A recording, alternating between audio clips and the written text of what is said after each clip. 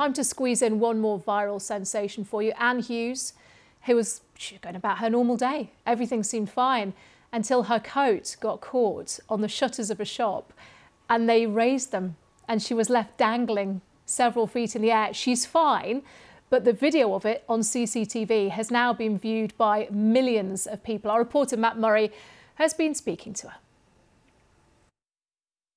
For years, Hughes has turned up for her cleaning shift at this shop in Tonteg, but it's the first time this has happened.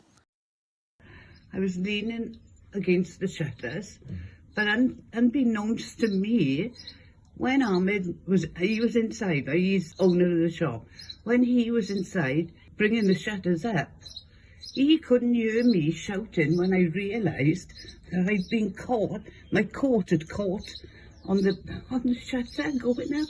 Well, I was going up, and he obviously didn't hear me because I went right up. Right? The shutter was completely open, and then I screamed his name, and thank goodness, I mean, he came out, so he lowered the shutter then a little bit. Anne was too shy to appear on camera, but is getting used to the fame after her boss shared the clip on TikTok, where it has been viewed nearly 2 million times. Her family have also been amused by it. I don't know, my grandchildren have asked me, my daughter-in-law, why are you holding on to your trolley? I said, I don't know. At the local newsagents, they're expecting Anne to be all over the papers.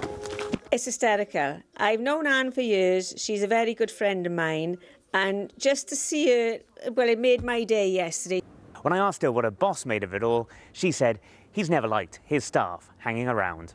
Matt Murray, BBC News, Tonteg. That's Anne Hughes. Do you know what? The thing, whenever I see those pictures, let's just watch them one more time. The thing that always stands out for me is how cool she is, how enormously calm, and watch how as she lifts up, look, she hangs onto the shopping trolley and she takes it with her.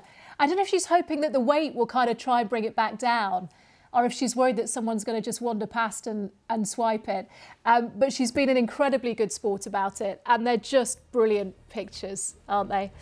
That's Anne Hughes. Right, lots more to come here on The World Today, so stay with us here on BBC News.